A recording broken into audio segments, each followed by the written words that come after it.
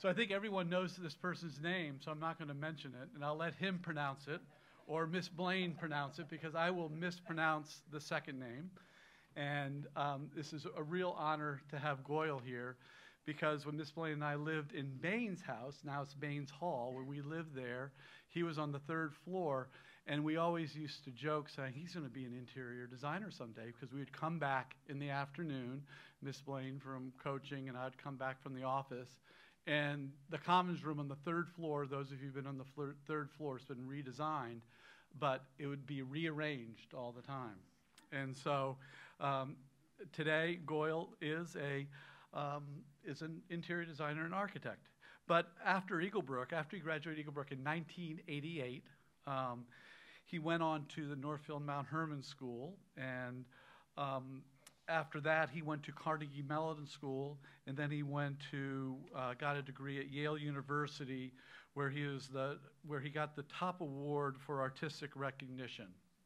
And then also the appeal and the application of the work that he does varies greatly. Aside from design industry focused outlets, Goil also has been featured on numerous TV shows, including Bravo's Top Designs, TLC's Trading Spaces, HGTV, White Room Challenge, and ABC The View.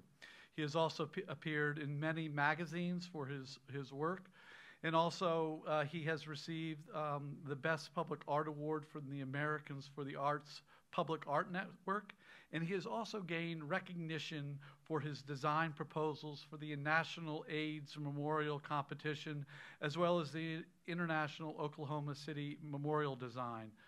In 2014, Goil also served on the AIA New York Design Award Committee, and has taught and set at student reviews at Yale, where he got his graduate degree, Catholic University, Pratt, Parsons, and multiple other schools. Also, as at Eaglebrook, he was a very good athlete in soccer, in wrestling, and also skied, and also a very talented tennis player.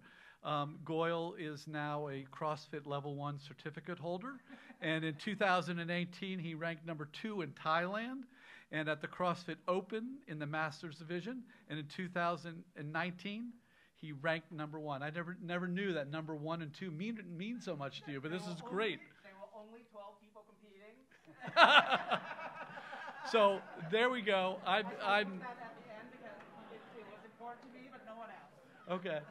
So Goil's excited. Rachel and I know all the faculty, all of you are excited. This will be an outstanding presentation. And Goil, welcome back to Eaglebrook, and thank you so much for being here. And the last time he was here was when his nephew was here, Pun Amornvivat, so his brother's son. So welcome back. Thank you so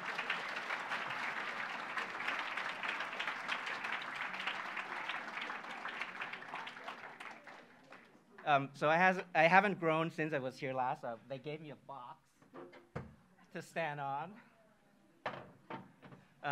Anyway, that's life, right? So this is me. I didn't know if I was going to be wearing a mask, so I thought I would just show a picture just in case you were curious. I want to start off with a game. I have a mystery prize in a box for anybody who can guess how old I am. Okay. You. No.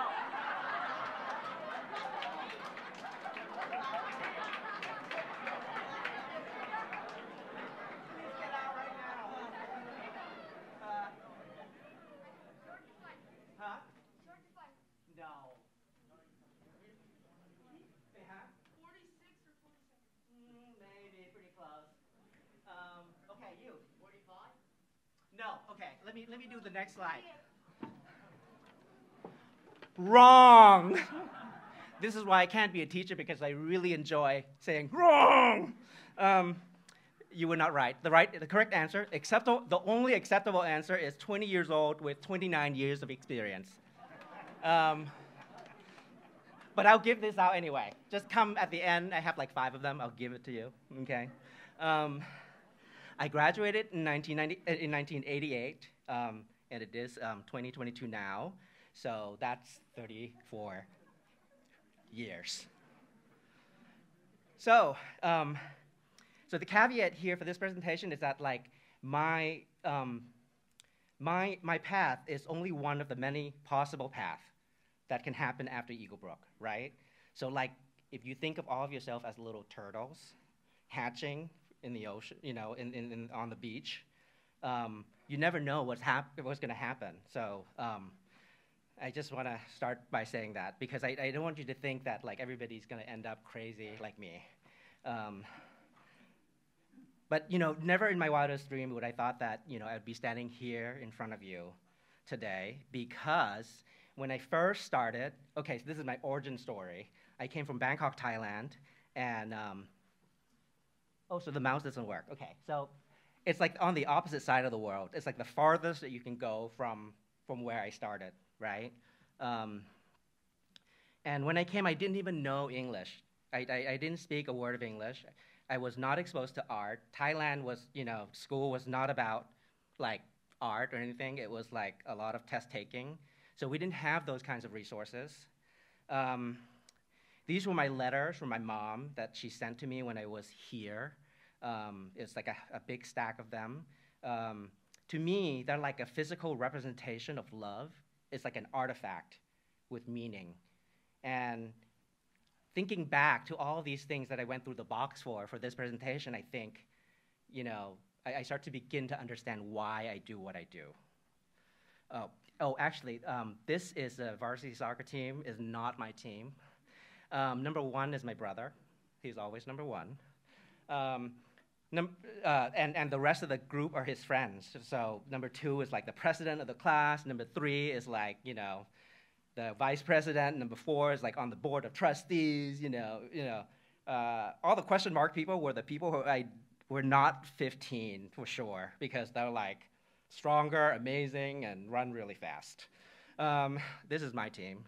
So if you look at it in terms of like the Darwin survival of the fittest, I was not #not the fittest. But you know, I'm saying all of this, you know, so that you also know that you know a lot of things can happen within 34 years. So just wait 34 years. And because my brother is so popular, and you know he was a year ahead of me in school, I had this shield of protection. So when somebody is kind of like looking at me the wrong way, I like look back and like they disappear. It was amazing. It was a great experience. This is my report card. Of course, I start with an A. As I said, I didn't speak a word of English, and so I don't know if do they still write these report cards? Oh, they do. Okay. So you know the faculty here are really lovely because they spend a lot of time like writing like multiple paragraphs on how well you did in school and et cetera. So back then it was like that. I was in English as a second language class, and but now that I'm looking at it, it's in quotation. So I'm like, some of the people were not. You know, they were native speakers.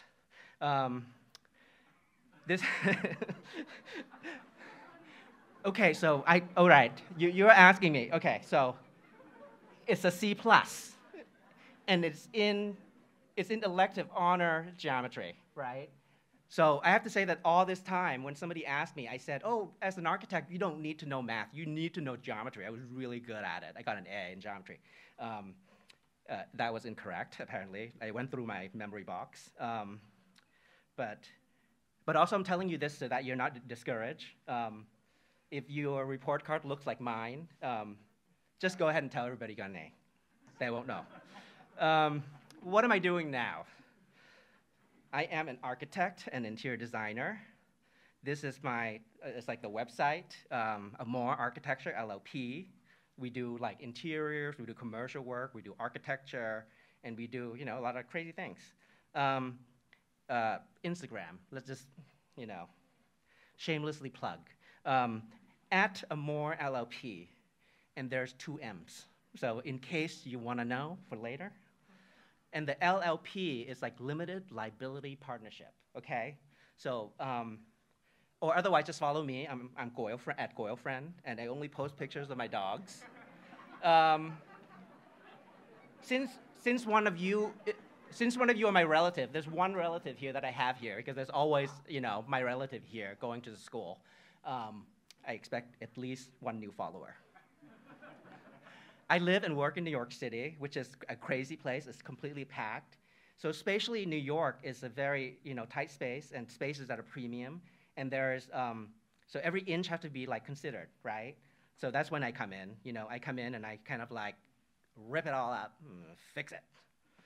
These are some of the work. I love dogs. Okay. I'm just going through the range.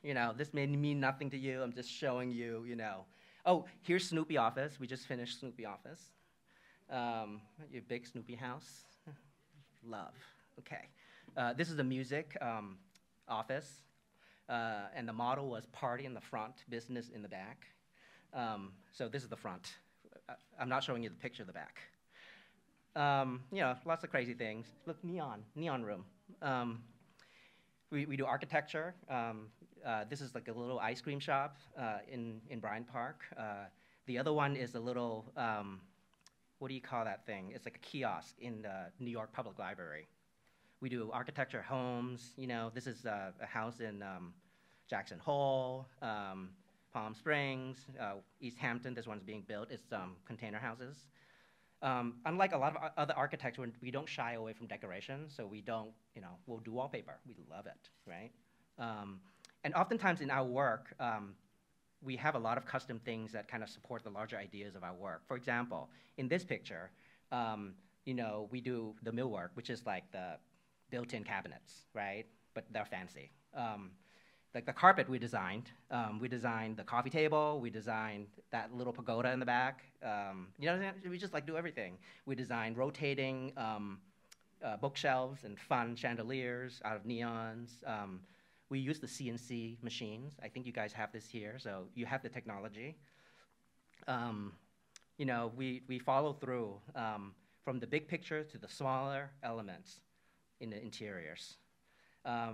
And we always find opportunities. Like this is one of the throwaway room in a larger kind of project, and most of the time it would just be a bike storage. We did a space that transformed into many different things, like a transformer. We do exhibitions. We're published. Andy already said this. At this point, you're like, what the? And you're like, I'm expecting that this is happening in your mind. And for me, I'd have to be like, okay, and then reset. So in order to make this presentation a little bit more kind of like applicable to like what you might be interested in, I have decided to make this about how I became an architect. How the heck did I get here?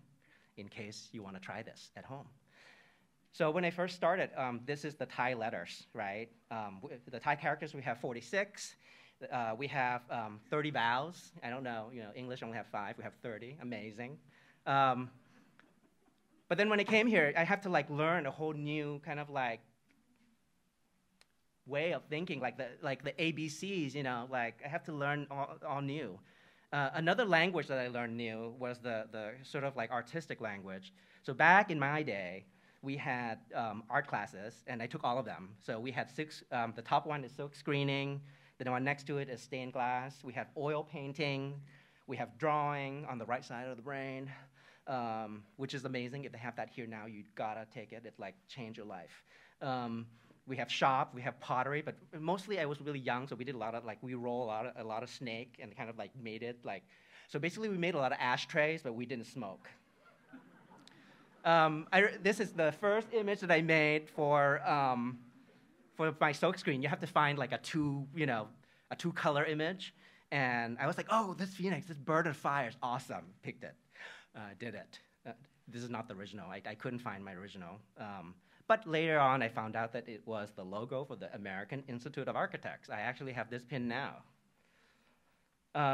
Another thing, that Eaglebrook kind of like gave me is like, for example, like random things. Like, if you look at my report card, my floor parent, my advisor, is Mr. Kimball, right? Mr. Kimball went to Yale. He was the photographer from Yale. And when I went to Yale, I realized how difficult that was. They only accept like 6 people a year. You have to like try out. I think you have to sing and dance. I don't know. But here I am, I also ended up at Yale, and I also did photography, but I mean, on the side. I did architecture, but I used photography as like a minor. Oh, this is my friend swimming in the swimming pool. Not Jesus. Just in case just in case any of you may have that coming to Jesus moment, not Jesus. So, you may ask, what is architecture school like? So you're gonna make a lot of new friends. You're gonna meet a lot of eccentric people. This is my old professor, who kind of like changed my life. But you have to discern from like crazy, like people who you think are eccentric and like people who are genius. He was truly a genius. So this is my favorite assignment of his. What we had to do is we have to find a twig, dip it in ink. You can't look on the page. There's all these rules. You can't look on the page, and you can't lift up your twig, and you have to draw, and not like you have to see with your eyes and draw with your hands without seeing. It was like he was teaching us a new way of looking at the world. Basically, he was teaching us like a new language, right? So it's like if you're concerned about if things look accurate, that's one way, right? But another way is like to look and to touch with your eyes is a new form of language. It's much more physical. We've done other drawings, like for example, like the dinosaur. Like you think it looks like a dinosaur bone, right? We drew the dinosaur bone, but what we did in our mind was whatever's white is forward, and then we were physically pushing deeper into space. So like the darker part is like far back, the medium is like closer, so now you begin to learn like a new language, right? Of course, we did normal things. And then we learned perspective. But the perspective we learned was less about seeing and making things look accurate, but more about the understanding of the underlying geometry of constructed environment. So this is very similar to like learning a new language, like the ABCs. Like what are the ABCs of drawing a perspective, right? So we learned all of that. And we had really good examples because we do a lot from Beaux-Arts, architecture, which has Roman arches. And in Roman arches, basically, it's a series of squares and half squares. Like if you need to draw a circle, you can draw a square, and you can put a circle in the middle, right? So a half circle is like a half square, like on the top part. So Beaux-Arts like that. Like that's the secret, like building blocks. So if you can draw a square, you can draw anything. And not only you can draw it, you can understand it. For example, I went to a tourist site, like an architecty thing. And instead of drawing what I saw, I drew what was there. Like I unlocked the structure of it. I don't know. It's too crazy, right? Okay. So having said that, you need to know a lot of geometry. I'd like to officially partition for an A for grade change. In my geometry class. I really thought I got an A. I already told everybody, Andy, you need to help me. So I was far ahead of my time. This is social distancing. I also learned other languages, like how to make sculpture, right? So this is social distancing. I made a mask that was like, I was like rebellious. So like the mask had like hair that sticks out. No one can get close to you. Like it's like a spatial thing, kind of like figure out different ways to draw. Like I drew with dry pens, but I slashed at the drawing like a real artist. Also, we learned like the typical kind of like the architecture standard drawing stuff. You guys know about plans and sections? All right, so like a plan is like when you cut the space like at a height and then you look down. So like, the walls are in black and then, maybe there's, okay. Anyway, so we have to learn the typical convention of plans and sections. But what when I was in school, we also learned how to present. Like in this project, it was about a movement in space and a leap, like a mental leap, right?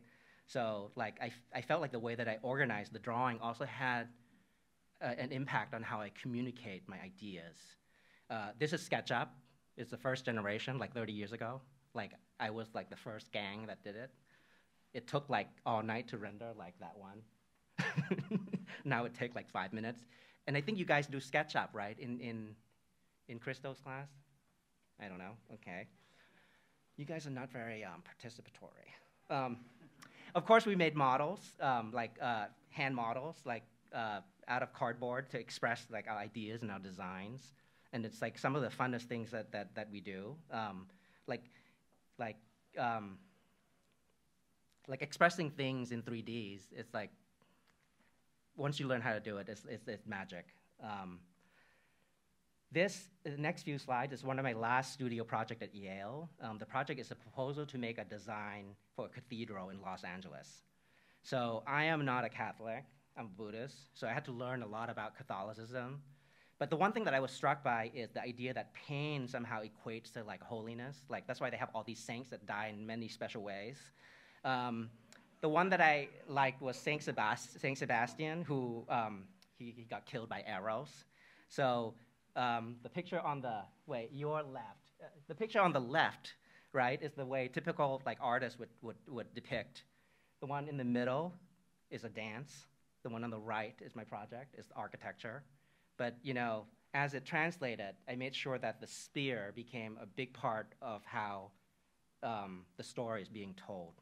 In this case, it's like literally supporting the building, the structure. And essentially, it's the vessel which holds like the Catholic ritual of Mass. The Catholic, they do Mass, they sing, and this one, would be lifted and sing out into the city. Also, I superimposed the imagery of the Bible verses of the apocalypse. When a city descends from the heaven to receive the devout. And in the description of the Bible itself, like it said things like, a crystal, thing made of blood and, et cetera. It's like very gory. It's very cool. If you have a chance, try to read some. Of course, we did a lot of models. We were not like models like, New York Fashion Week, but we did other kinds of models like this. And in fact, like that tradition follows me to my very first office. Like we had a wall with just models. This is me and my partner, Tom. Next to me is Lily. You see that? Yeah, she's in the picture too. She's always behind me. So then after that, the typical path is to join a big firm. So I did that. I worked for Robert Stern, architect, who is, he was actually my dean at Yale. He picked a few of us. He was a, extremely talented historian of New York. Like he knows every single inch of New York City. He's an amazing person to learn from. This is me with him working on a project. Of course, it's always at night because, we always stay late because we love what we're doing. It's like a party, like late, This is the last project that I did for Bob, which is a quilt museum. It was a big competition that we won. I was the lead designer, and we get to build it. So this is the final result. But going back, just to kind of like try to show you what the language that I, other kind of languages that I learned since Eaglebrook is, like, for example, in design, like, we look at quilting, like how quilt is made. So, in quilting, you always have a backing, you have a batting in the middle, like the blue piece, and then you have the applique, right? It sounds stupid, but, we made a building out of that. So we turned that into a building's diagram, and then, that there is a picture of a plan that we kind of like moved around, and we made models, and here's me and Tom. It's the only project we worked on together. We kicked ass. What's that? That's not, okay. So of course we made a lot of models. Like all of this was done within like, 2 months. We just like pop them out. We just kept on making models and study it into all the different ways, and until we get to the final model and, the final building. Okay. Whew. I have to pause because I'm going really fast, guys. You gotta like, So sometimes professional life is influenced by personal life. So there's 2 events that happened to me during working, for the big firm that changed my life. One is a fire that I had in my own apartment on my moving day. So this is a picture of that day in the new, in the apartment. The garbage bags is the stuff that I had left.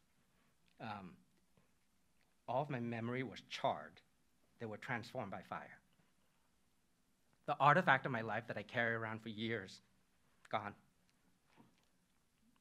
But it made me think about the kind of stuff that surrounds me, like in my home. It changed what a home meant to me as a designer.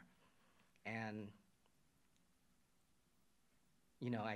it changed the way that I look at architecture. The second one happens a few months later. It smelled the same from my kitchen window.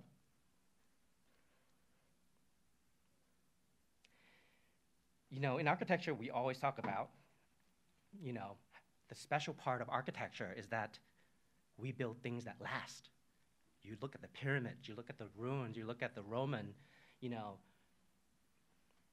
buildings and the Greek temples, and I never thought that like a building could fall down like that. So it made me change the way that I think about the world. And the one word that came up to me, that rises in my, that's in my brain, that whole time was responsibility. And responsibility, I'm not an English major. English is my second language. But because of that simplisticness, responsibility is an ability to respond. So what do you need? You need the ability. And, I have been trained for at that point, 12 years or whatever to have this ability. And then the second thing you need is you need to take action and respond. And then during that time, there was a lot of immigrant sentiment after 9/11. People needed somebody near and tangible to blame. So here comes Tiananmen Museum, came into the picture. They were looking for artists to do their storefront, to do a site-specific art in their storefront that talks about immigration.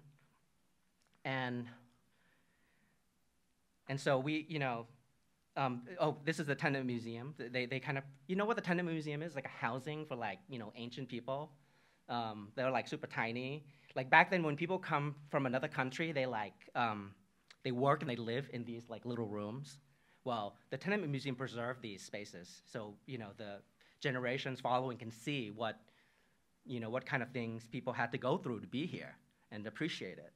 So we, in college, you make lifelong friends. So Tom, I, and my friend John, who's Turkish. And it's funny because in Turkish, John, you spell with a C, right? C-A-N. So all of our friends, we call him Candy. So anyway, so we proposed a project. And so we proposed to do a marab in the storefront. And a marab, for those who don't know, is in Muslim, it is an Islamic prayer niche. So people have to pray 5 times a day, but they have to point at Mecca, so there's the special compass. But the marab in a mosque it's like a mark, a wall that people can point to, so they know where to pray to. So what we've done is that we thought that we would quilt together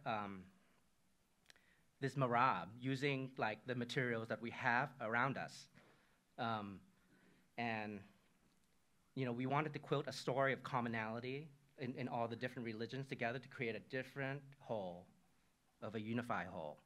Of course, we use the computer programs. You guys have this technology here. Back in my days, we don't have the SketchUp. And of course, we made lots of models. And in the end, this is a scale map of how we would lay it all out. The other thing of interest is that we use wire instead of sewing with threads. We are not seamstress. We're architects. So we sew it together with the materials that we know, which is the wire ties. They are these things that electrical ties, they used to handcuff people with, like in the movies. Well, we use that in the construction industry too. So it was like a 2-for-1. So we use that for the double meaning. And this is that thing, the marab, displayed in a storefront in Lower Manhattan. So we kind of invented a language based on a question that we had based on inclusion, right? Anyway, another big museum, the Carnegie Museum in Pittsburgh called, and they wanted one, so we installed them, there too. You made a special one for them in the hall sculpture, which is the European, ideal kind of temple, and we put this Muslim thing in. It was kind of interesting. The light there was much better. Okay, I know you guys, it's like a downer. I can see that I'm losing you. It's not all serious. We also had fun in our responsibility. So we started a band. So I have to frame this project first with, we were very young. We were much younger than we are now, and we were playing around. And this helped us come in terms with the power that we have within ourselves to communicate, right? So like, you know how music industry, some people are like not really like amazing, they're not really talented, they were just produced. So we were like commenting on that. It was an art project. So we started a band called Progress Toward Rank. This is our first CD cover, Process of Elimination. We have 3 songs. And these are the different musical instruments that we play. The computer, the mini Chang, which Natalie's holding, that thing, and then the cello. But we designed the instruments just to kind of throw you off, kind of like, we just want you to think about what that may sound like. Because we don't make any music, we were just posing. And then the AAA, they were looking for an architect band. And so we wrote in, and they called like within 15 minutes. And we weren't ready for that. We thought that we were just playing around. Like in our letter, when we sent to them, we said things like, like we were like really pretentious. We were like, we need strict humidity control, of the performance space in order to ensure optimum expression of our instrument's tonal color. I don't know what that is. In particular, the mini Chang. We don't know what the mini Chang sound like. We've never played it. But they bought it, and they kind of they called us. They're like, oh, okay, when can you play? Like what venue do you want? I don't remember how that all ended. I don't recommend doing this. Do not lie. It's, it's not a thing I promote. But for me, it was an art project. So at that moment, we kind of learned this power of representation. We were representing ourselves in an image that people understood as musician. It was fake language, but truly, for us, it was an artistic expression. It was an art piece. It may not be music, but it was art. Anyway, progression. So during that time, this is like way in the very beginning of reality TV, talent competition. You have like Top Chef, Project Runway, et cetera. So I got on Top Design. It was an interior design competition. I had never done interior at that point. By that point, I only did architecture. I see myself in, on the billboard. It was kind of amazing. Kind of like really weird to see yourself, look at yourself, back at you. Especially when you Google American renovating TV show, if you just look at this list, like none of them look the kind of handsome that I look, you know what I mean? They may be a different kind of handsome, but so it was great. These are, I went on a few shows and, did all these things. It was amazing. I want to show you my first room that I did for Trading Spaces. And so Trading Spaces, if you don't know, is like an old, ancient, like first reality TV show. And you have to make a room in 2 days and with $1,000 with one carpenter. So at that point, I was like, okay, so the video camera like captures you walking around. It's kind of like similar to a photography kind of camera where, like I did photography before. So in my mind, photography was this black box of silence, right? Like if you imagine that you are the camera and you can't speak, how do you communicate an idea? How do you say words? Well, with this new kind of camera that capture moving images, it's not silent anymore. So I thought, wow, the potential of this is to show process. So because it shows things in clips.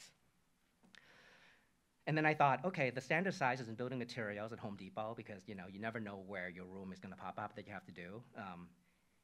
Materials come in standard sizing because of shipping. For example, like I designed a headboard, shelving, etc. I made, these things are called the cut sheets. But in my cut sheet, I didn't waste anything. Like the beige part is the plywood, which is 4x8. And then I cut, every piece is cut a certain way to maximize on it, and then folded to create like a piece of furniture. So I did that. This is the first room, super fun. But also, it started from making a model, as always for me. After you have like a little bit of visibility, people ask you to do things. I was involved with, for a little bit, an organization called Dining by Design, which is put out by the Design Industry Foundation Fighting AIDS. Like, it's called DIFA, right? And Tom's going to explain it in a video. He explains better than me.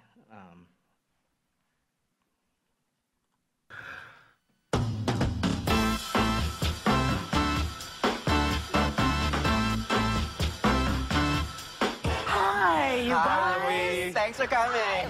So glad to have you. Yes, yes, yes. What is the Dining by Design?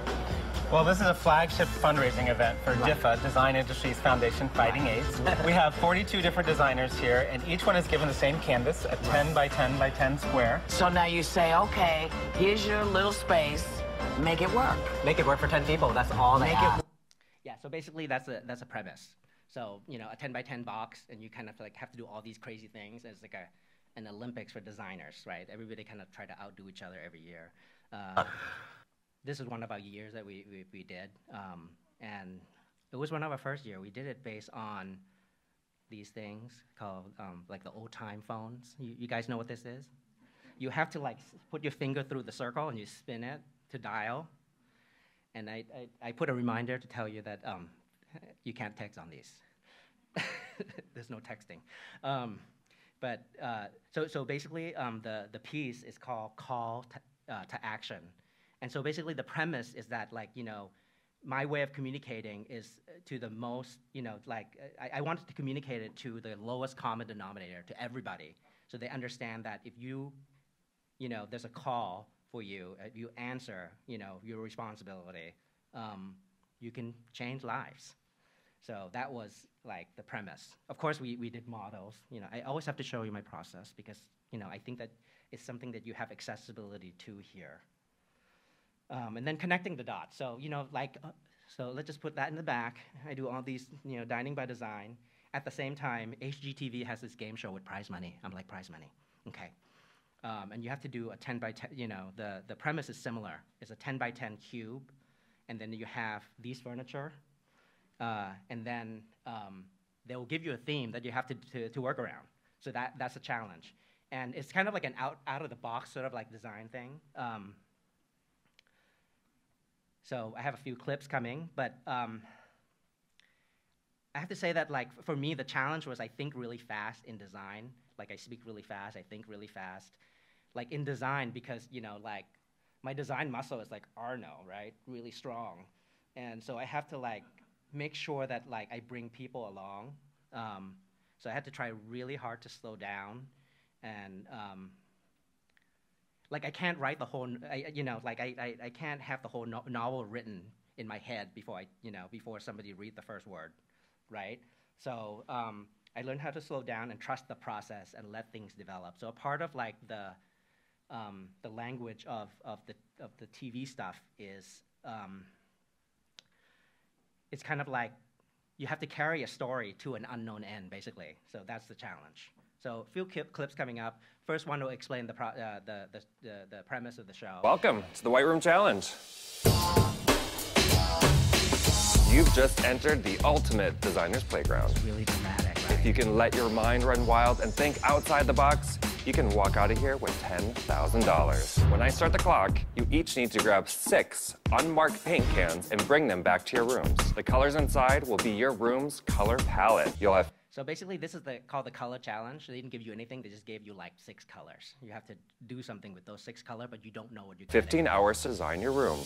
And you'll be judged on the clarity of your overall concept and how creatively you showcase all your colors. When I start the challenge, grab your 6 gallons of paint and see what you've got. Your challenge starts now. So you have 15 hours to do this. Okay. Peach.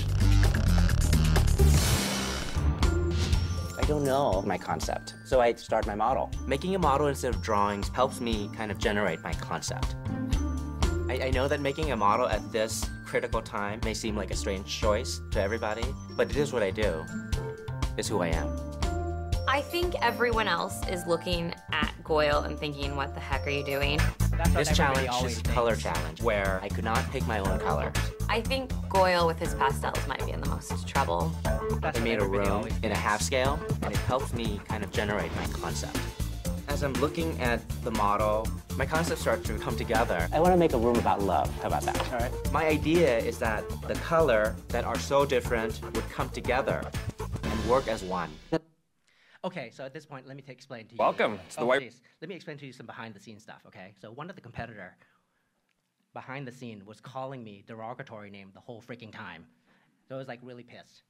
And then I was like, okay, so this cannot be a negative experience for me. You know, I'm not gonna like, you know, whatever. So for me, I didn't reply to him in words, but I used the language of design as a response to him. And actually, you know, it wasn't really for him at that point. It was really for me and everybody else. Like, I just wanted to express, you know, my feelings about America and like how the different group of people can come together with different backgrounds and kind of like, I just wanted to talk about my ideal America of people working together, like without calling people derogatory names. So, my idea. Sorry, very bad sketch. I did it in 2 minutes.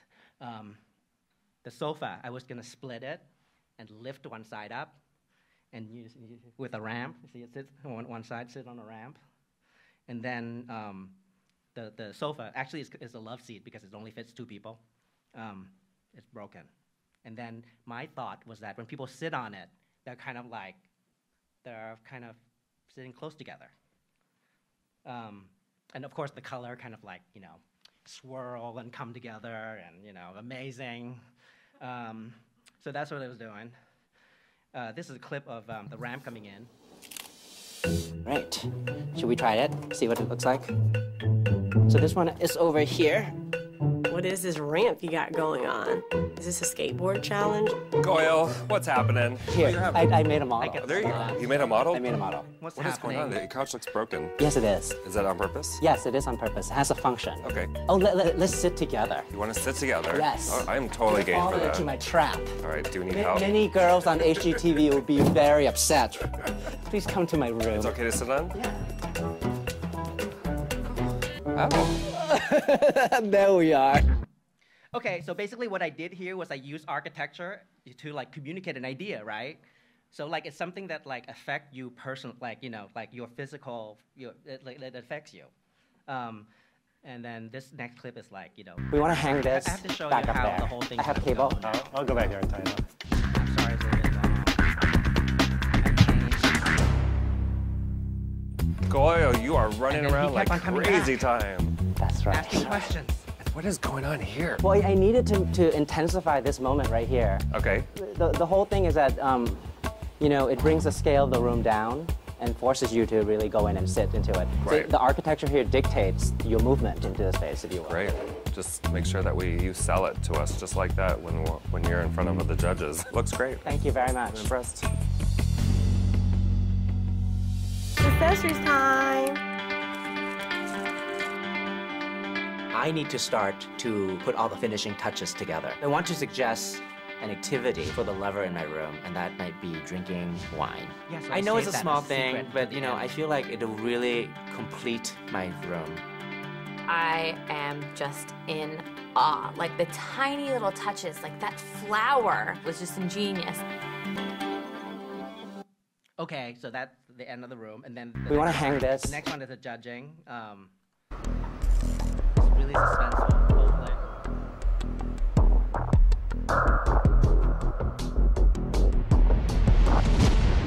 They have like dim Welcome lights. back, guys. We've had a chance to look closely at your rooms. I have to say, collectively, this is some of the strongest rooms we've had all season. Beautiful work, great use of color. But only one of you can win $10,000. Now it's time for each of you to present your room. Why don't you start, Goil? So, I kind of selected some very not so amazing colors at first glance. But then I thought about what a metaphor for color can be. And in my concept, I wanted all of the colors to kind of come together and work together toward one goal. So the main idea for my room is a room for lovers. And I've done this in a very graphic way. The floor actually kind of lift up the couch so that when two people sit together, they're forced, like gently, to nudge close together. It really is elegant. It's beautifully finished. You've got an incredible concept there that's completely out of the box, but you actually attach some meaning to it as well. I loved your background of actually bringing two people together. Yeah. Because I'm thinking, why did you split the couch? Was it art for art's sake, or was there a purpose and you made it purposeful? There's a function, yeah. Yeah, I think the concept is super creative. I think it borders on genius. Thank you very much. Okay, so that was my review. So basically I won, okay.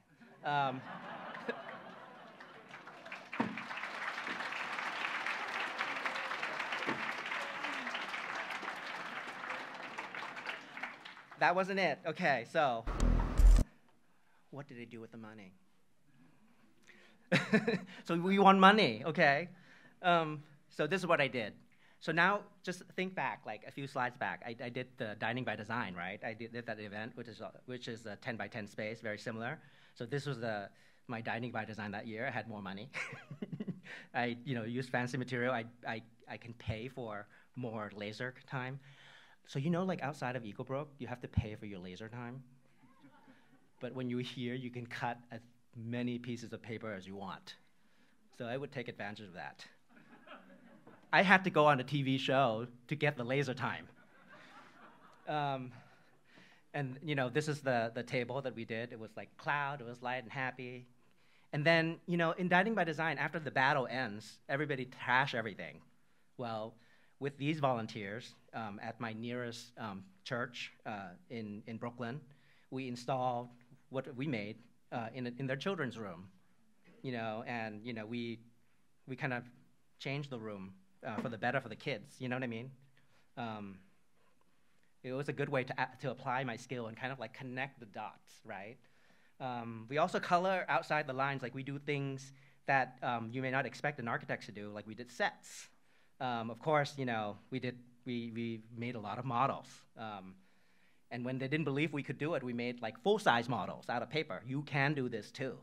And we put it in the studio, so everybody became on board like right away. It was amazing. We also did Whoopi's wreath a few times. Of course, also lasers. You have the lasers, okay? These are some other things that we've done with the lasers. We do her ornaments every year. This is just only a few. I can't find the rest. This is this year's ornament. It was super fun. I really like it. Fun, right? But like the way that so we also do our own ornaments. And there's always a house.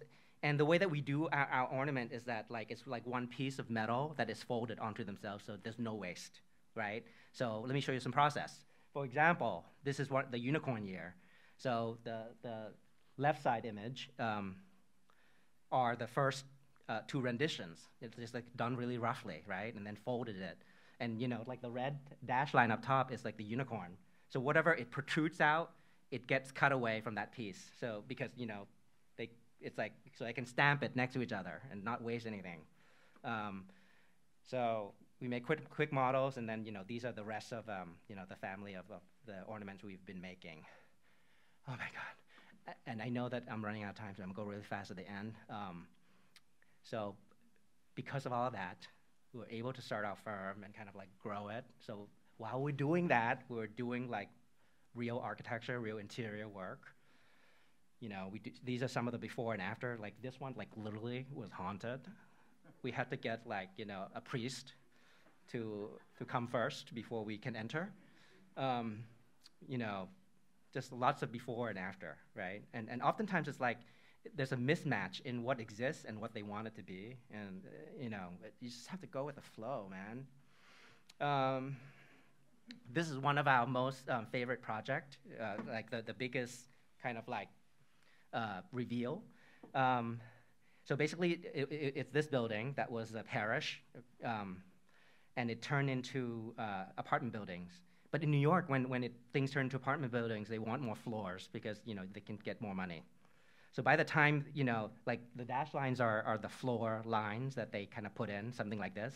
But by the time they get to the top, like you can't even look out the window, right? So what we did was we studied the project in section. This is before and after. So on the before, you can see that above that room, on the bottom there, is the red color, and that's the bathroom. You notice that there's a lot of spaces not being used to the left because you can't even access it, and the skylight is like shining onto the floor of the bathroom. And the right-hand side is the after. We move the same mass up and allow light to come in. So this is the same picture after we blew it out. And then this is the final product. So to show the final product in place, so you can see, like that's where the column is. That's where the ceiling used to be. We of course use regular architectural kind of like drawing styles, exons, and then we do material palette. Material palette is a part of it too, kind of like picking material to kind of like reinforce your concept. Like not all the pieces can be a star, right? It's like you got to have some background players and some punches, and then also, like similar to having a verbal conversation with another person, you kind of have to have a conversation with the space. For example, like when we uncover it, we found out that underneath is all these really beautiful metal work, and it was like hand forged, like from years, from like long time ago. Like they don't do this anymore. They haven't done this in 50 years. And so we preserved it, and when we select our furnishing, we thought about how can we have a conversation with this. So, we followed that cue and kind of like went with it. We also use computer model. This is SketchUp again. This is the final product. SketchUp and a final product right next to it. So you can kind of see that there's a process in what we do. These are some of the images. I'm almost done. And then, like for example, we are always paying attention to details. So on the on the right bottom, the wood steps, right? Those are all drawers. So like small details, like we think about.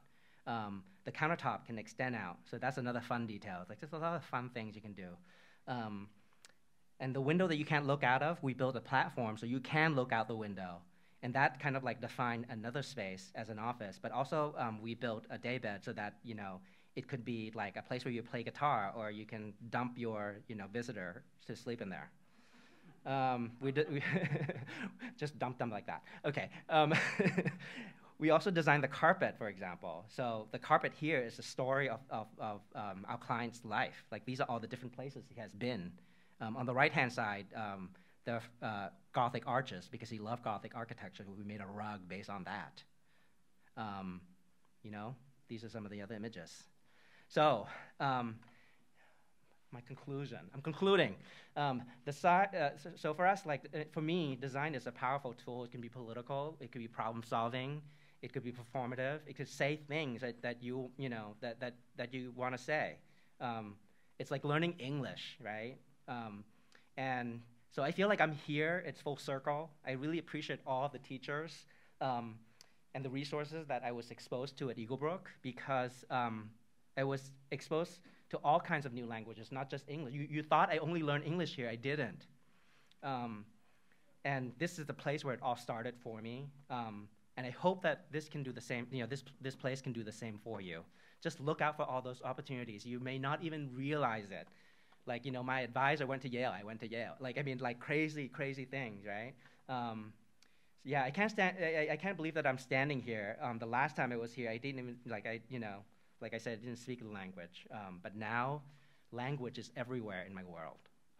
And I hope that I made you more interested in architecture and design. Thank you.